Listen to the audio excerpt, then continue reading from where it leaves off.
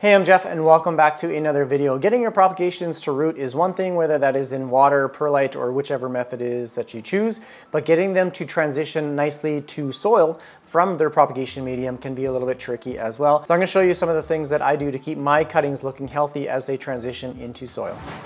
Water can be the easiest and fastest method to propagate a plant, and honestly it can be the most satisfying watching the roots grow through a clear container like this, but it can be the most difficult to transition to soil just because water roots are typically thinner, they're more delicate, and they are more susceptible to drying out. So when you transition them to soil, don't let the soil dry out at all, otherwise you're going to lose the cuttings. So keep it well watered for a few weeks, then slowly cut back on watering until it gets to a regular watering routine, like this philodendron micans that I just potted up. I'm not going to let this dry out for about a week or so, and then each time I'm going to let it get a little bit drier and then give it some water and let it dry out a little bit more until it gets its kind of regular watering routine. So just don't let it dry out, otherwise you're going to lose these cuttings really quick.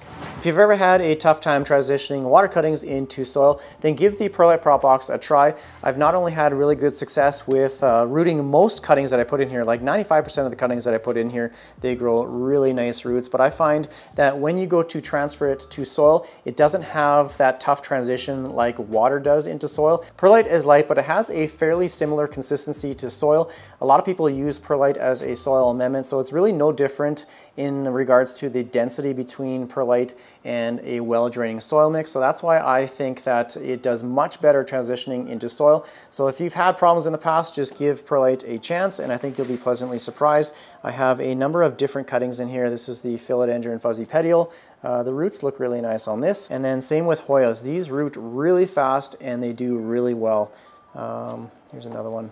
Just got a bunch of different types of Hoyas in here. Perlite is really good at holding onto moisture, but not enough where it's going to cause root rot. And then when you have it in a container like this, that holds in the humidity as well. So that just allows for a quick rooting method. I have two prop boxes right now, rooting a bunch of different types of plants. So obviously I got my Hoyas and stuff in here.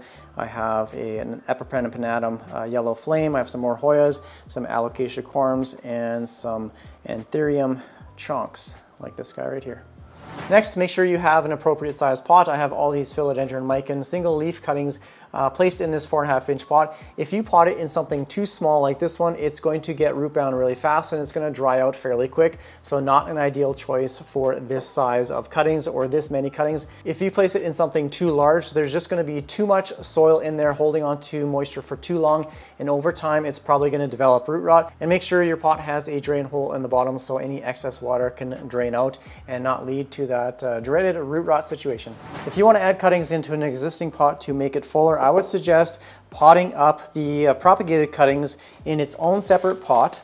That way it can transition to soil properly, just because these come from a high humid, high moisture environment and you don't want to put them in dry soil. Otherwise you're going to end up in that situation of these roots drying out really quick and the plant not surviving. So just place them in their own container, put some soil in, and keep it well watered until it transitions nicely to soil. Once it transitions to soil, then you can take these plants and combine them together to make a nice fuller pot. After that transition period into soil, make sure that you let this one get dry so that when you add the cuttings in, you can water both plants at the same time. So they'll probably both need water. And all I do is take out the plant like this, kind of break it up a little bit, take these cuttings out of their soil, and then pot them up together. And then just re-add the soil in. And you can arrange it however you want. So it's just a nice full pot. Just going to add the soil back in and then I'm going to give it some water. This is the safest way to add cuttings into an existing pot because you have two different types of requirements. You have the original plant that liked the roots to get a little bit drier, and then the ones that were in that kind of high humidity, high moisture level. So just transitioning it into soil on its own, then adding it together once it's transitioned is the easiest way or the safest way to make sure that your cuttings survive. Just going to make sure it comes out the bottom of the drain hole here. Just giving it a little bit more water. And now I have a nice full pot of Jade Satin Scindapsus.